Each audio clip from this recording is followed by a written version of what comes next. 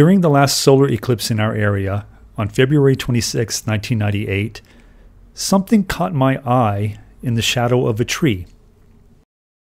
What I saw then gave me an idea for a way to film our next eclipse on August 21st, 2017. This video describes what I'm going to do and why. We begin with a simulated time-lapse of the shadow of a tree during the eclipse. Here, 3 hours have been compressed into 45 seconds. Focus on the shapes of the light patches and observe how those shapes evolve over time. What you are seeing is multiple images of the sun as the moon passes in front of it. Little gaps between the leaves, or in this case, little holes in the leaves, act as pinhole cameras, with the asphalt acting as the focal plane.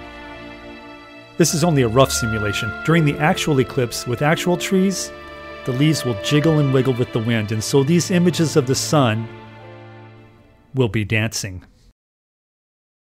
Here's my sun. In the model, it's about 1/3 of a mile away. It's to scale, about 17 feet in diameter. Here's the moon. Here's the moon eclipsing the sun.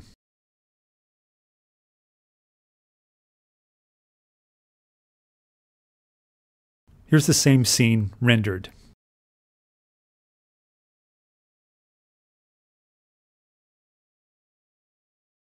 Here is one of the leaves. Here are the leaves arranged up in the air. Here's a drone shot. And here you see the trees. The lowest leaves are about 10 feet off the ground, and the highest are about 80 feet. Let's watch it again, slowed down a little bit, this time with an insert showing the sun and the moon in action.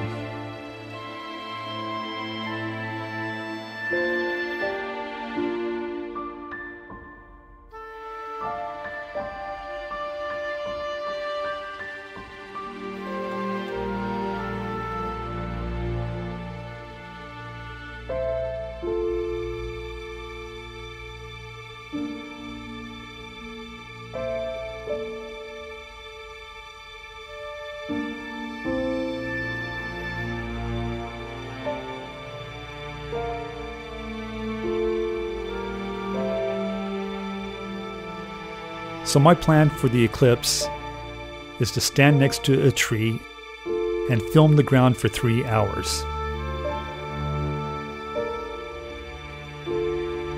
And if the weather cooperates, I'll post a time-lapse video of dancing sickles marching across your screen.